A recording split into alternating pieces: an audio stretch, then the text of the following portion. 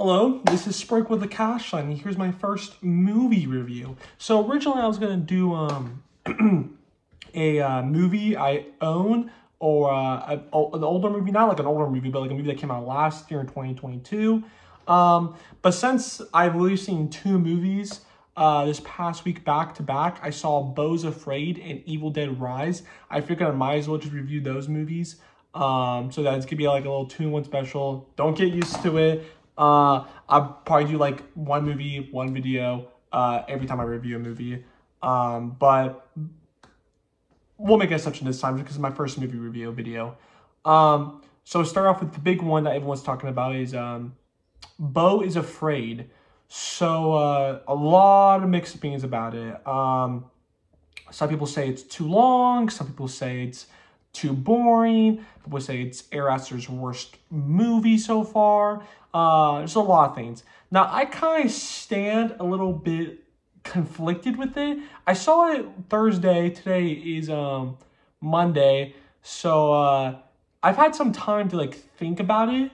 And I've actually grown to like it. Not like I don't like love it or anything. Like, I want to be clear, it's no next Hereditary, you know. In my opinion, you know, I think it's not a hot take or anything. Hereditary is a fantastic movie. It's one of the best like horror movies out there you can watch. It really innovated a lot of things. I already had known coming into this movie that was not going to be better than Hereditary. In fact, a spoiler, I was just not looking forward to this movie. I love Joaquin Phoenix. I love Ari Aster. But I was not looking forward to this movie. The trailers just did not look that good to me. I heard it's going to be 3 hours long, and I love longer movies. But, like, there's just something about it where, like, I could tell right off the bat from the trailers and whatnot that this was going to be a dragged-on 3-hour movie. And, spoiler, it was. Now, do I think it being dragged on ruins the movie? Not necessarily. I'll get into that. So, the movie follows Joaquin Phoenix. He plays a character named Beau. And he's making a journey to go to his mother. Beau has like extreme anxiety and definitely some mental illness. And so yeah, he goes on this 3-hour long journey, this epic journey to go to his mom. Now, the first hour and a half, maybe even 2 hours, I actually really liked. I really liked that. I thought the city that he was in reminded me of something you would see in St. Louis, Missouri, which is a really fucked up town. City with a lot of crazy people, naked people running on the streets, murder, thievery, just a lot going on, and he's afraid of it all. It's clearly so. But while it's showing you the city, you get like a realization that it's probably not actually real. He's probably like over exaggerating in his own head what he's seeing in the city. Not to say that the city that he's living in is bad, but I think because of his anxiety or his highest fear and mental illness, it's leaving you to question whether what he's seeing is actually happening or not, which I thought was really cool. It doesn't actually tell you that. It doesn't say, oh yeah, like what happened is not happening. It's kind of up to you to decide. I really do think, in my opinion, that he does live in a fucked up city, but like it's not that big of a deal, or as big as he was making it seem. And that, so yeah, he's in this city, and then he finally leaves the city. I'm not gonna get into spoilers, but he meets this family, this small family. He gets into a horrible accident, and they're kind of nursing him back up and whatnot. But like I said, he's on the journey to go see his mom, so he knows that he's saying, I need to get out of here, I need to go to the city, and they're kind of like, oh, we're just helping you out and whatnot. And that's where another thing happens, where like you're kind of like, you're getting this vibe where like they're forcing him to stay, but not technically forcing him to stay. And so it's giving you like this cool, like, you're the viewer are kind of like wondering like, are they forcing him to stay, or is he thinking they're forcing him to stay? Like with his high anxiety, does he feel like they're in the wrong, or is he in the wrong? Like it just, the movie does really well with trying to get you to like imagine what's actually happening versus what you are seeing, because you're definitely seeing the movie through his eyes for sure. While the movie not being first person, sorry, my girlfriend texted me. The movie just leaves you up to you figure out to what believe what you are seeing or what Beau is seeing. Um, man, it's kind of hard to get in spoilers. All I can say, there's specific scenes in this movie that there's no like bad scenes. Maybe there's never like a scene where I'm like, okay, this is kind of a stupid scene or whatever. The biggest problem with the movie is that there are scenes though that are just dragged on, and you feel it's dragged on. Like you're sitting there watching it, and the scene will go on for like 5-10 minutes, and you're just left there thinking, man, I could have really just dealt with like the first 2 minutes. You know, I got what they're trying to say. I got what they're trying to show. It's just wasted. 5 minutes or 10 minutes, and it happens repeatedly throughout the movie, especially towards the end. There was just so much of just like dragged on scenes. I personally don't hate it as much as I heard other people hate it.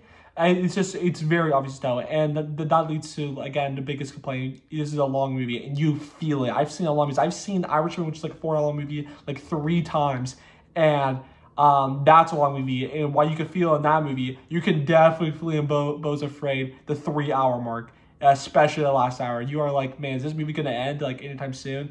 Now I wouldn't say that's in a bad way, because I was saying that, but definitely not in the bad way. I was just kind of more like, man, like this movie feels like it's going on for a lot longer than 3 hours. My girlfriend really wanted to like this movie and really wanted to see it. I don't know if she likes it now. I haven't asked her yet. I tried to give her some time to think about the movie a little before I've asked her. So I might have to ask her here soon and get her opinion and view on it. But oh man, just talking about the movie makes me tired. So yeah, so back to what I was saying. So as far as it comes to like this movie as a whole, I'm just gonna go out there and say it. Give you the cold ice here, you know, just rough and brutal. I did not like Midsummer that much. Midsummer was really cool. The acting was cool. Florence Pugh was really cool. Really good idea. I just thought the movie was really boring. It was just kind of like a light mode Hereditary. I know I'm not the only one who shares that opinion. It just didn't give you anything, you know? It didn't give you anything special. To me, I just felt like I was just watching Hereditary, but like somebody had got Hereditary and took out all the good parts of Hereditary and then just like put the light on and whatnot, and then that they called it good. So I did not like Hereditary. So as far as it goes for like Air Astor's like movies and whatnot, I would actually probably say Beau's Afraid is definitely better than Hereditary. That's not saying much because I don't like Hereditary that much. I've only seen it once. I could not watch it again. I watch all my, I try to watch every movie I've seen like at least twice. The first time so I can like watch it obviously for the first experience. The second time to watch it to fully grasp what the story's trying to tell. So yeah, I try to make a point to like watch almost every movie release in theaters, and then when the movie comes out on streaming services or I'm able to rent it or buy it, then that's when I watch it again. So who knows, maybe in a couple months from now, when Beau's Afraid comes out on streaming services or I'm able to rent it or whatever, I'll probably watch it again, and maybe my opinion might change on it. I'll get back to you guys on that. But as far as right now goes, it was just a long movie. It's just a long movie with a lot of dragged out scenes, but the story's good though. That's the thing. I think that's why it leaves a lot of people conflicted. It's like the story's not bad. It's a good story with good characters, good acting. Obviously, Joaquin Phoenix nails out of the park. Which is another thing, actually. Beau itself, its character, I feel bad for Joaquin Phoenix almost for having to be Beau, because Beau doesn't feel like a character. Like he has like no depth to him, which is like, it's not Joaquin's fault. It's just the writing's fault. Beau's just Beau could have any name he wanted. He could have been Steve, your neighbor, and like you would have never had known that, because Beau just isn't besides his anxiety and his high fear to everything, that's it. That's literally it. Like he has no character development at all. He has no like specially written things about him. Like it's just nothing. Like it's just a guy with anxiety and fear, and his name is Beau, and that's all you know coming to this movie. And 3 hours later, that's all you do know from this character, is that his name is Beau, and he's anxiety, and he's afraid of everything. So Joaquin Phoenix just kind of ends up just playing himself, which I thought was kind of funny. I almost want to say that was almost initially thing because it was just so mind blowing to me. That's what I was thinking from over the movie. Is like, damn, this Beau guy just like, he's not that deep, you know. But I almost want to say that's maybe what Ari Aster was going to was trying to do was make this really like shallow character because you know everyone has anxiety and a fear of something, and so I think almost the intentional purpose was to get you, the viewer, to almost feel like you're Beau. But I feel like that might be just giving too much credit to Ari Aster. It just kind of mind boggles me how shallow this character was written. So yeah, that's another complaint. That's another for sure complaint. So if all in all, if I had to give this movie 1 out of 10, I'd probably give it like 6.5, 7. I'm sure when I watch this movie again months from now, I probably end up giving this 7. But for right now, I'm probably gonna just stick with the 6.5. I think you should watch it. I do highly think most people should watch it. If you don't like longer movies, don't watch it. If you think this movie's gonna be like a horror movie, don't watch it. This movie's not a horror movie.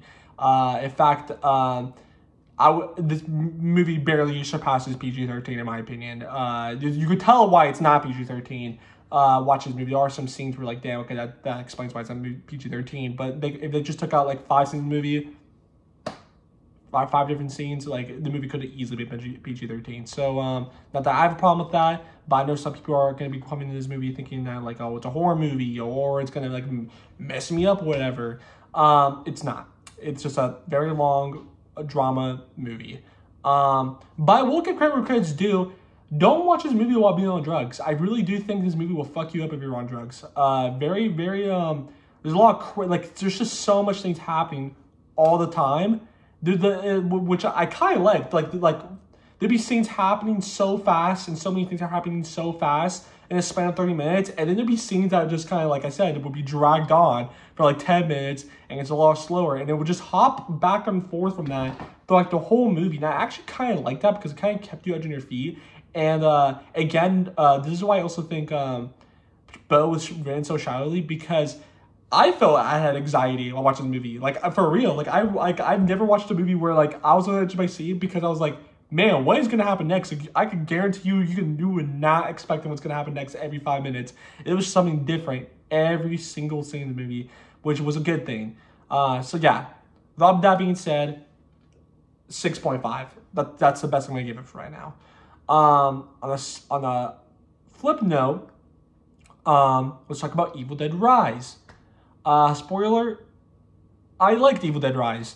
Not as much as everyone else. I know some people going crazy about this movie, saying that like, oh, it's one of the best horror movies that's come out in a while. Oh, it's changing everything. Oh, it's the best Evil Dead. Like that's crazy to me. It's good. Don't get me wrong, but it's definitely like not like S-tier horror making movie and whatnot. Now, I'm a little biased when it comes to that because I'm actually not a huge fan of horror movies, not because they're scary or anything. It's actually quite opposite. I don't find horror movies that scary. They're all super generic. They all kind of follow the same pattern and recipe and whatever. So I just don't think horror movies are just that interesting to watch. But I do like to watch them just in case if one of them's gonna mind blow me one day. And this movie almost did that. It was good. It was unique to a certain point. The best thing this movie had for it was the screenplay, 100%. I won't get into spoilers again, but there's one scene where the possessed person, I think actually it's in the trailer. So the mom is possessed. Okay, the mom's possessed, and there's one scene where she's in the hallway of the building they're in, and she's just killing everybody. And while you're seeing that, while you're witnessing that, she's killing everybody.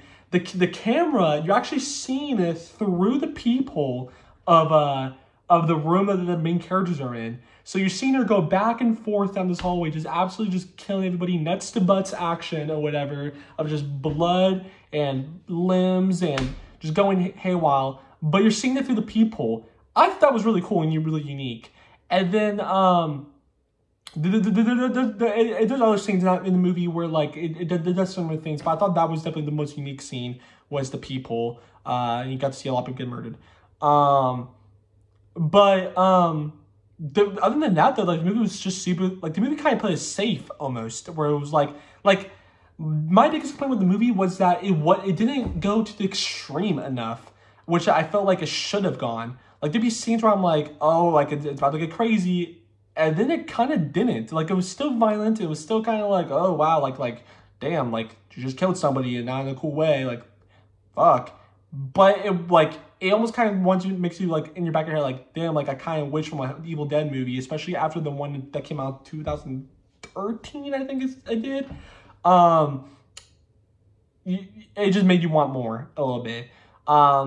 Which that's another thing I want to get into. The movie, the first remake, I think I want to correct me if I'm wrong. I love that one. I think I own like 2 copies of it on disc because I just love this so much. I thought it was so cool. It was violent. It was unique. It was scary. That one I feel like should be the one that people are talking about instead of Rise. That one was just so good. And I truly thought this movie was going to top that one, but it didn't. Now, it's not a bad thing, because it did come close. Like it's right there. This is right there to being almost just as good as the first one. But it's not, though, sadly. Good movie, though. Good movie. If you want something that, like, a good horror movie, that you're gonna like, I would recommend watching this movie. If you love horror movies, you would love this movie. There was just some things that I just kind of had minor complaints with. Like, again, with, like, the whole how we played it really safe, and the ending. I want to talk about the ending for a little bit. I don't want to spoil it, but the ending was kind of just not good. It was just kind of like how do I explain it? Like, it's just kind of like dumb. like in the nicest way possible. It was just kind of a dumb ending. It was just kind of like the most cookie cutter ending it could have been, which was so weird. I did not like the ending. On the other hand, the intro was actually really good. In fact, the title card for the intro was probably one of the best, like, introduction title card for a movie I've seen in a while. And that's what, like, the talk should be about, is a title card. I won't spoil it, but when they show Evil Dead Rise, that was cool. Especially seeing on the big screen and whatnot, that was a cool title card. Other than that, good movie. If I had to give it 1 out of 10, I'd probably give it like a 7.5 out of 8. Because I would give the original remake probably 8.5 out of 9. I really liked the first one. I thought it was super good. I'm not sure if I'm the only one who agrees with that. I'm sure I'm not, though. I just prefer. I would prefer, if I got to choose, I would prefer watching the first remake instead of this one. But again, this one did come close to, like, matching it a little bit. There's just some scenes in the first one I just prefer a lot more. And that's kind of it. Again, if you like this review, if you like this channel, please support it. Subscribe, comment, like. Let's just sprinkle the cash shine. With that being said, before I go, I would like to let you guys know that I love movies. I absolutely love movies. I almost went to college for film, and then I kind of realized that, like, I won't get a job, so I just ended up just working full time. But I love movies. I try to see. Last year, I saw almost every single movie that came out last year on premiere night. I just love movies. Everything We're All at Once, I think it won like 7 Oscars, some crazy shit like that. I think it's worth it. It was so worth it. I love that movie with all my heart. If you guys want me to do, like, before, what's the next movie I'm going to see in theaters? I have to go look through my planner again. But before I go see another movie, if you guys want me to, like, do another movie-related video talking about my favorite movies, or what I really like about movies, or how I got into movies, let me know. I already kind of originally planned on making those type of videos, but I was kind of wanting to see how this video goes out. But again, if you want to see more, get more and more of my opinions, or see how, or hear about how I got to those opinions, what my favorite movies and whatnot, just let me know. Hope you guys have a good rest of your day. This is Sprinkle with the Cash Sign.